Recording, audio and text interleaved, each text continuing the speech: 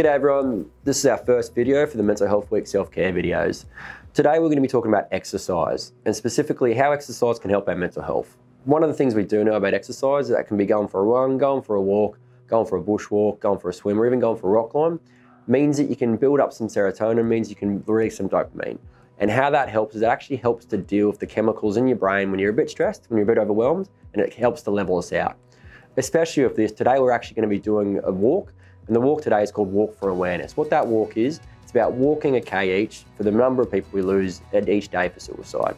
And it's about making sure that we take that time out of our lives to put that emphasis, to put that effort, to put that thought process into remembering the lives that we've lost. And then to put that effort into making sure that moving forward, we look after each other. Make sure you put that time aside for exercise, because exercise is good for you. And it's like I said, it's not just good for you, it's good for your family members, it's good for your friends, because when you're de-stressed, when you're not overwhelmed, it means they're not going to get worried and stressed about you. The other side of exercise that's really beneficial is the fact it can be social, so by joining a sports team. So just make sure moving forward, put that time aside. It can be 5 minutes, it can be 10 minutes, it can be an hour.